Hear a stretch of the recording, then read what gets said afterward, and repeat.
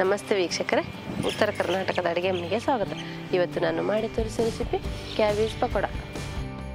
Cabbage pakoda ಮಾಡಲು ಬೇಕಾಗಿರುವ ಸಾಮಗ್ರಿಗಳು: ಮೊದಲನೇದಾಗಿ ಉದ್ದಗೆ ಕಟ್ ಮಾಡಿರುವ ಸ್ವಲ್ಪ ಕ್ಯಾಬೇಜ್, ಅರ್ಧ ಕಪ್ ಕಡಲೆ ಹಿಟ್ಟು, 1/4 ಕಪ್ ಅಕ್ಕಿ ಹಿಟ್ಟು, ಸ್ವಲ್ಪ ಓಂಕಾಳು, ಚಿಟಿಕೆ ಅರಿಶಿನ ಪುಡಿ, ಸ್ವಲ್ಪ ಅಚ್ಚ ಖಾರದ ಪುಡಿ, ಚಿಟಿಕೆ ಅಡಿಗೆ ಸೋಡಾ, ಸ್ವಲ್ಪ ಉಪ್ಪು, ಸ್ವಲ್ಪ ಕೊತ್ತಂಬರಿ, ಸ್ವಲ್ಪ ಕರಿಬೇವು, ಕರಿಯಲು ಬೇಕಾಗುವಷ್ಟು ಎಣ್ಣೆಯನ್ನು ತೆಗೆದುಕೊಳ್ಳಿ.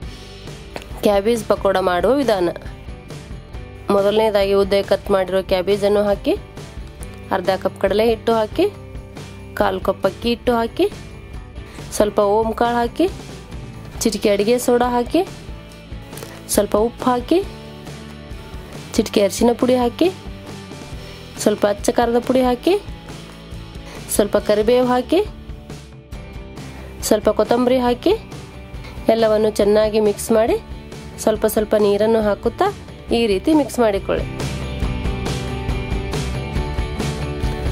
ನೀವು ಈರುಳ್ಳಿ ಪಕೋಡ ಮಾಡುವಾಗ ಯಾವ ರೀತಿ ಕಲಿಸುತ್ತೀರೋ ಆ ರೀತಿ ಈ ಹಿಟ್ಟನ್ನು ಕಲಿಸಿ ರೆಡಿ ಮಾಡಿಕೊಳ್ಳಿ. ಈಗ ಒಂದು ಪಾತ್ರೆಯಲ್ಲಿ ಕರಿಯಲು ಬೇಕಾಗುವಷ್ಟು ಎಣ್ಣೆಯನ್ನು ಹಾಕಿ, ಎಣ್ಣೆ ಬಿಸಿಯಾದ ನಂತರ ನೀವು ಈರುಳ್ಳಿ ಪಕೋಡವನ್ನು ಯಾವ ರೀತಿ ಫ್ರೈ ಮಾಡ್ತೀರೋ ಅದೇ ರೀತಿ ಈ ಕ್ಯಾಬೇಜ್ ಪಕೋಡಗಳನ್ನು ಎಣ್ಣೆಯಲ್ಲಿ ಬಿಟ್ಟು ಫ್ರೈ ಮಾಡಿಕೊಳ್ಳಿ.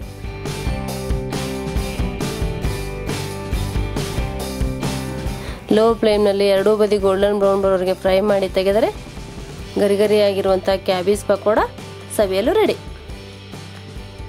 ಬೇಗ ಮತ್ತು ಸುಲಭವಾಗಿ ಮಾಡುವಂಥ ಕ್ಯಾಬೇಜ್ ಪಕೋಡ ವಿಧಾನ ನಿಮಗೆ ಇಷ್ಟವಾದಲ್ಲಿ ಲೈಕ್ ಮಾಡಿ, ಶೇರ್ ಮಾಡಿ, ಕಮೆಂಟ್ ಮಾಡಿ, ಸಬ್ಸ್ಕ್ರೈಬ್ ಆಗಿ. ಧನ್ಯವಾದಗಳು.